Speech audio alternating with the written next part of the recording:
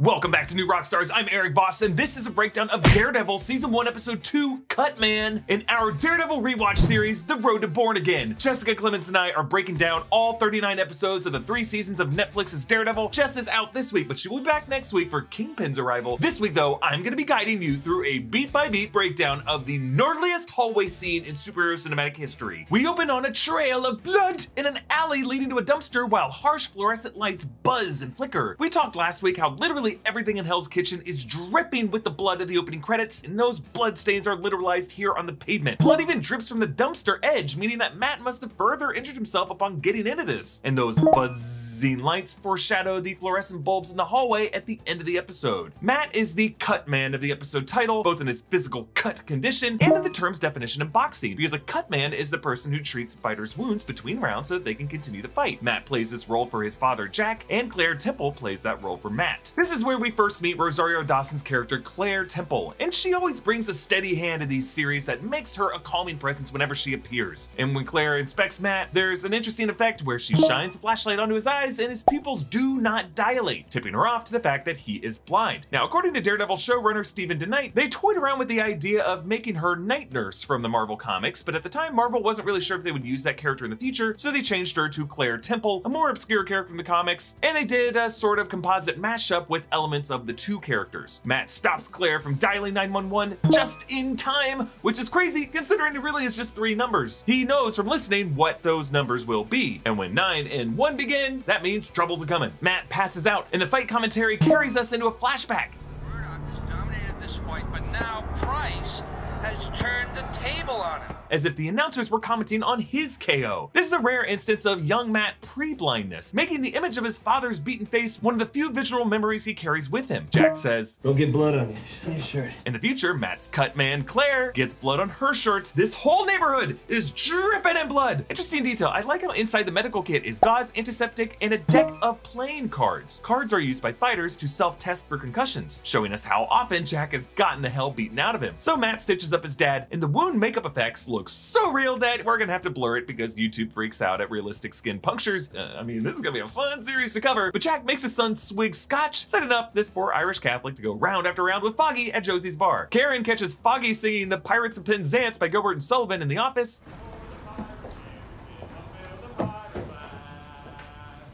To make us more than merry, let the pirate bumper pass. This is the opening number of Act 1 of the show, and it paints Foggy as a huge nerd and probable Aaron Sorkin fan because Sorkin's always making characters sing Gilbert and Sullivan in every goddamn show. You mean you should be out having a life, doing poppers and flapper dancing. I don't know what kids do these days. Yeah, I'm Josh Lyman. So Matt wakes up and the camera pans from the couch, showing Claire sideways before writing the shot, leaving us, the viewer, just as disoriented as Matt is as he asks where he is, but really he is more worried that he is unmasked. Matt won't give her his name. All right, I'll call you Mike.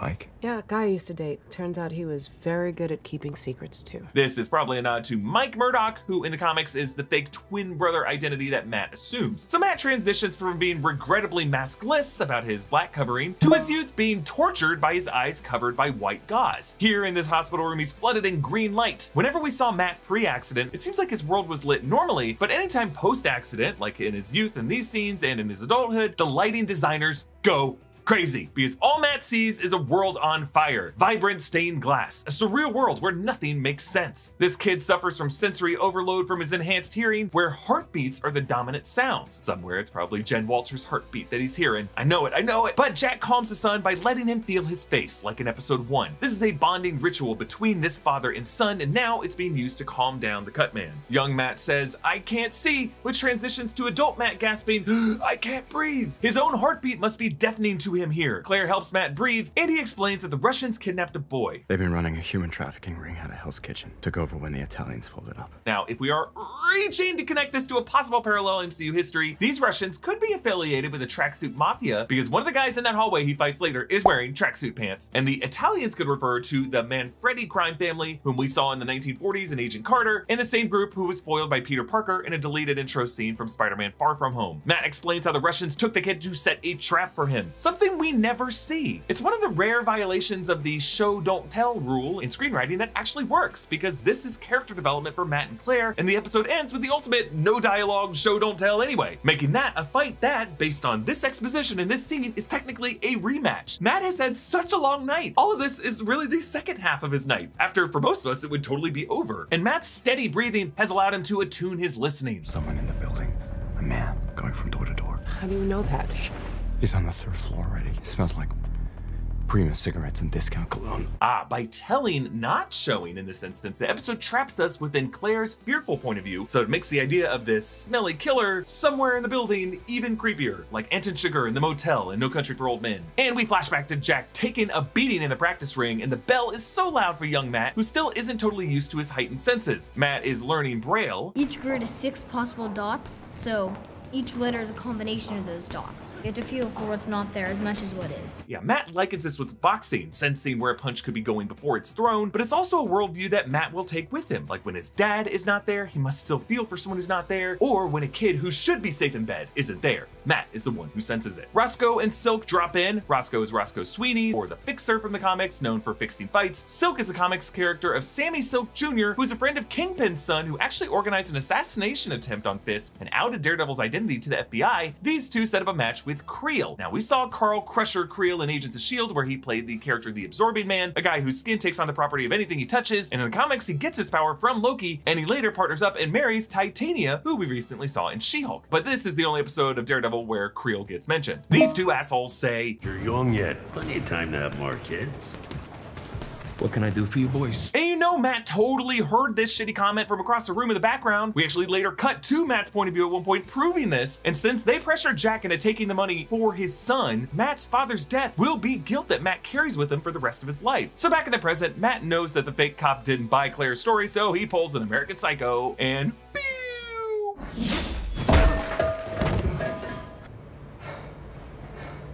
It's such a brutal hit. I miss when Marvel superheroes could hurt people like this. And Matt can sense someone watching them young and scared, meaning that Matt can listen to Santino's heartbeat and know how young he is and know how scared he is based off that. At Josie's bar, Foggy calls Matt. Climb off wherever you're on. Get down here. Yeah, Foggy assumes that Matt is getting laid, but he's actually in this moment probably on top of a corpse, dragging him up to a roof. Because I know anytime I try to drag a couch up the stairs, I end up sitting on it. Pet that. Ah, just nap time. So Karen talks about how she can't get the blood off her carpet, suffering from PTSD, and the lighting of the scene casts both her and Foggy in red from the neon of Josie's sign, but it's like it's pulling them back into the bloody opening credits of Hell's Kitchen. But Foggy transforms that anxiety into something to set Karen's mind at ease.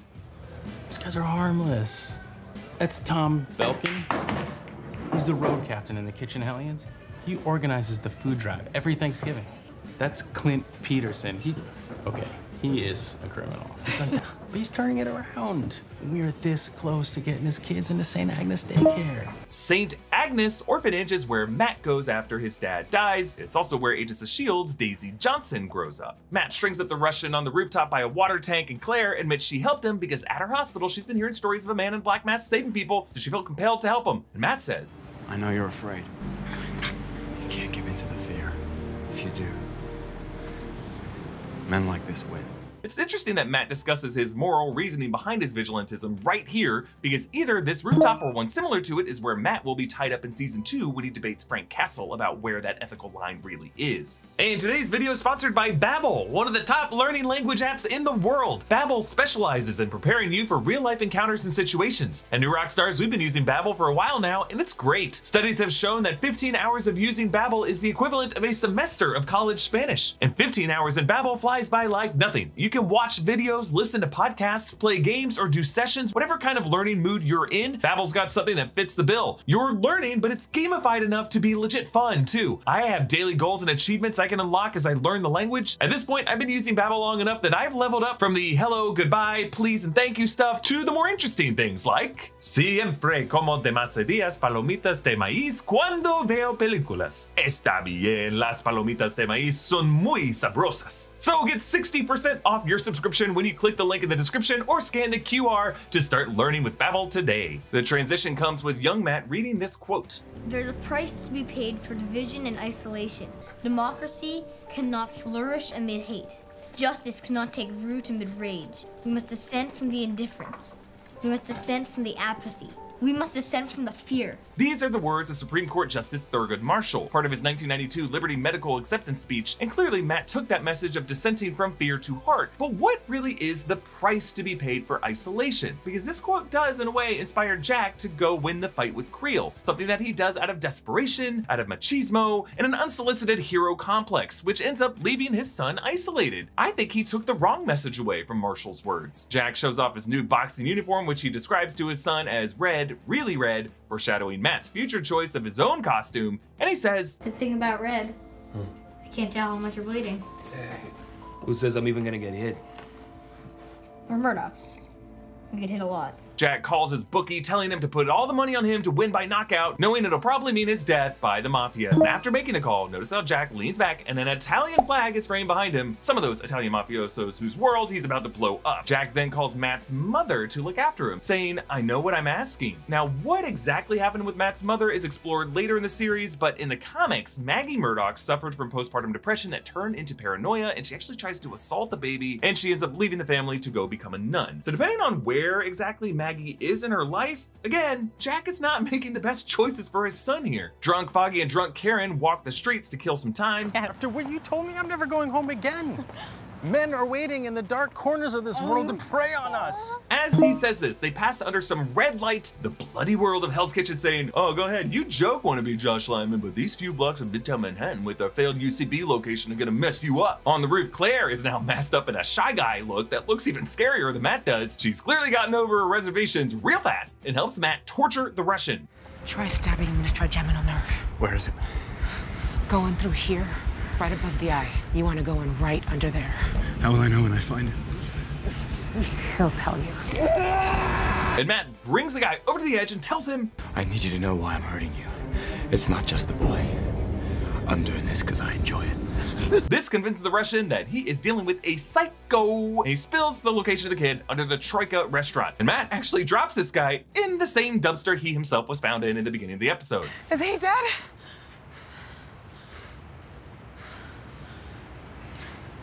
He'll live.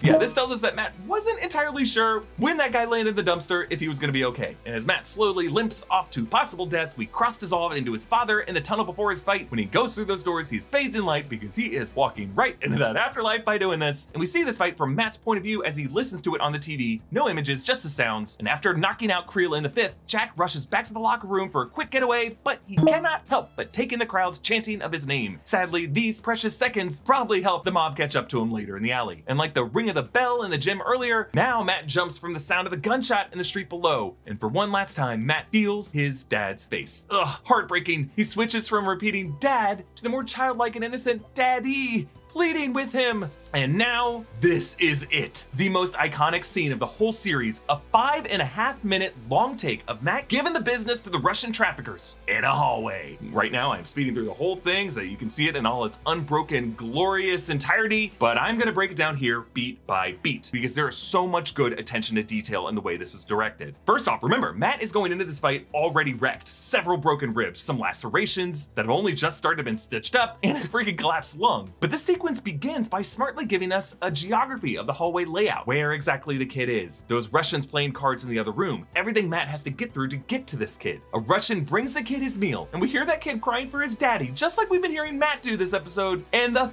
steals his apple.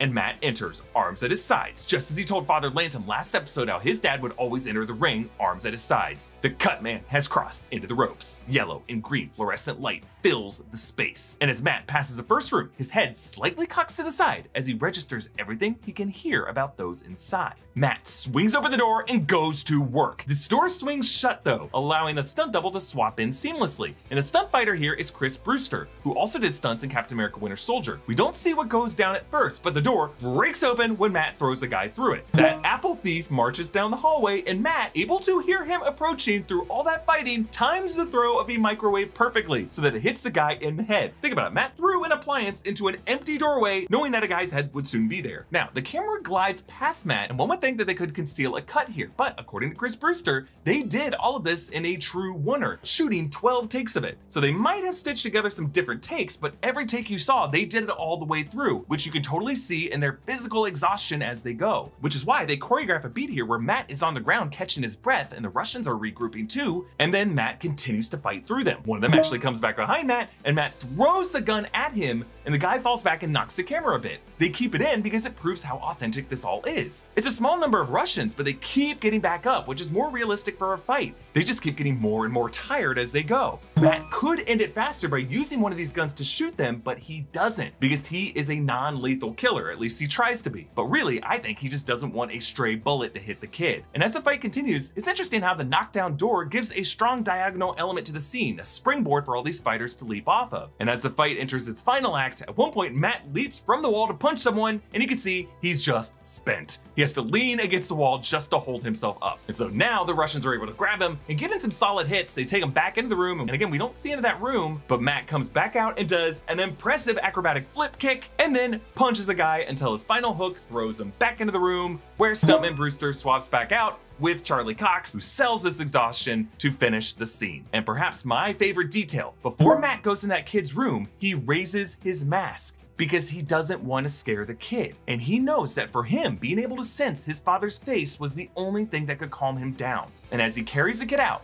he steps on the door, which after several minutes of several ripped dudes leaping off this thing, the door finally now breaks as Matt steps on it. Like as he walks away, you can see, only now is it snapped in two. Our cut man has finally broken down the door of the crime of Hell's Kitchen. Ah, yes, magnificent! Thank you so much for watching episode 2 of our Road to Born Again Daredevil rewatch series. Both Jessica and I will be back next week for episode 3, Rabbit in a Snowstorm. Subscribe to our new channel, The Deep Dive, and watch my analysis of Christopher Nolan's Interstellar, and you can support our growing network by grabbing something from our merch store, nerdriot.shop. Subscribe to New Rockstars on YouTube and on all social platforms. You can follow me at EA Voss, and Jessica and I will see you next week. Bye, everybody.